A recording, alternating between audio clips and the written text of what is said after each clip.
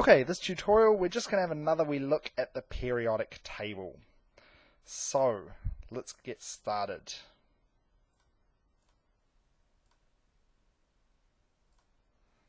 Alright, so the periodic table.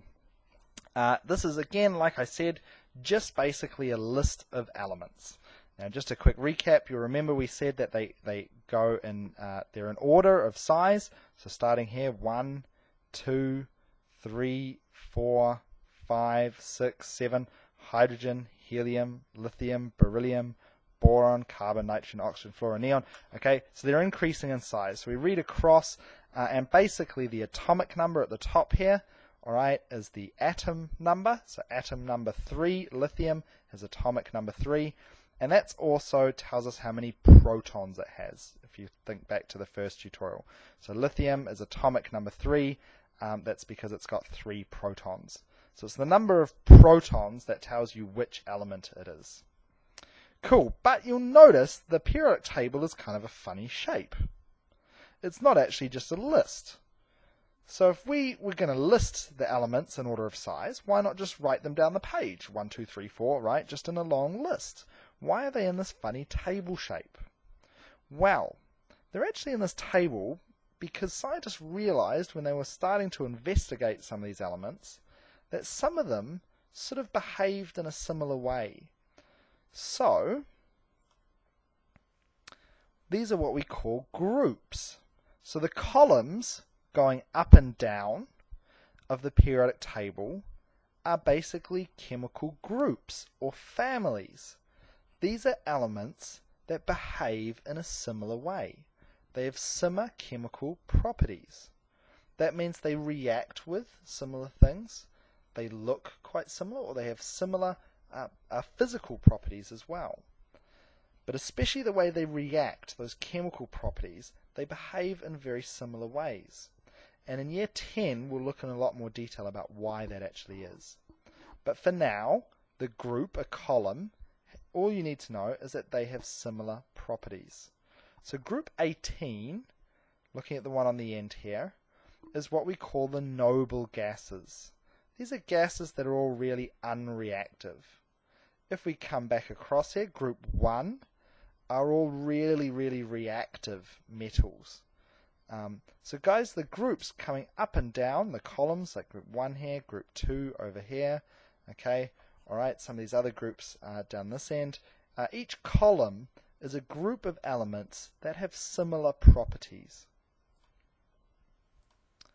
Now the rows are called periods, and that's where the periodic table gets its name from. So a row is actually called a period. Now the elements in the same period, in the same row, have very little in common.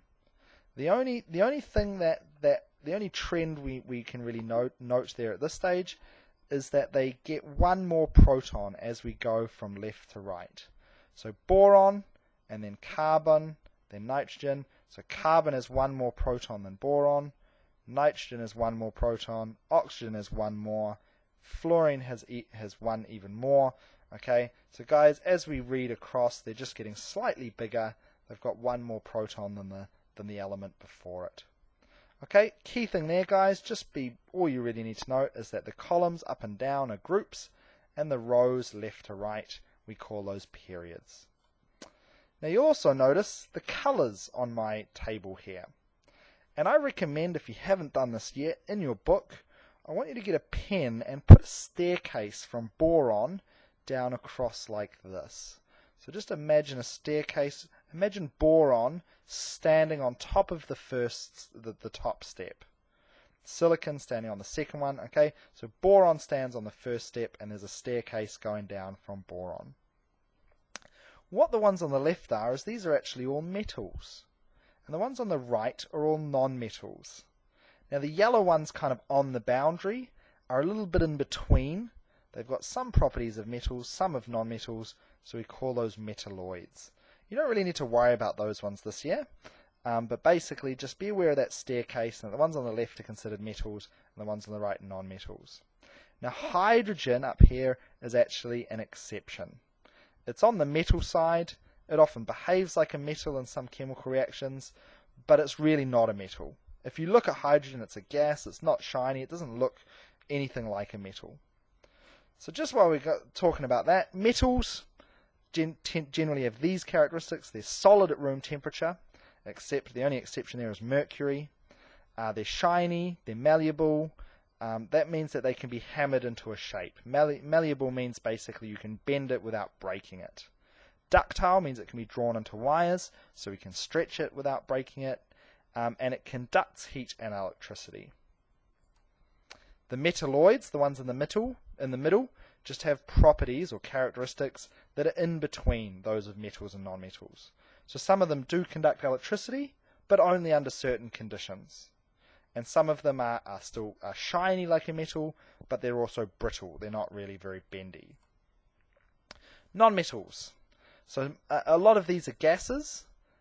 Bromine, I think, is the only liquid at room temperature. But they're usually dull. They're not usually shiny.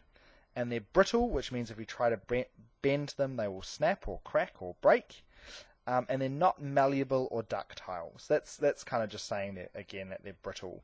They will break or crack when we try to bend them or stretch them.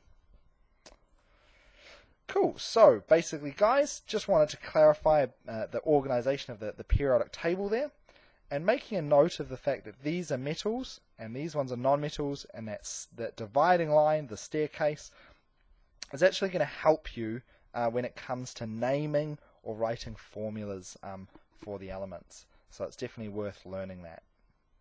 Cool, I hope that helped, and good luck for your test.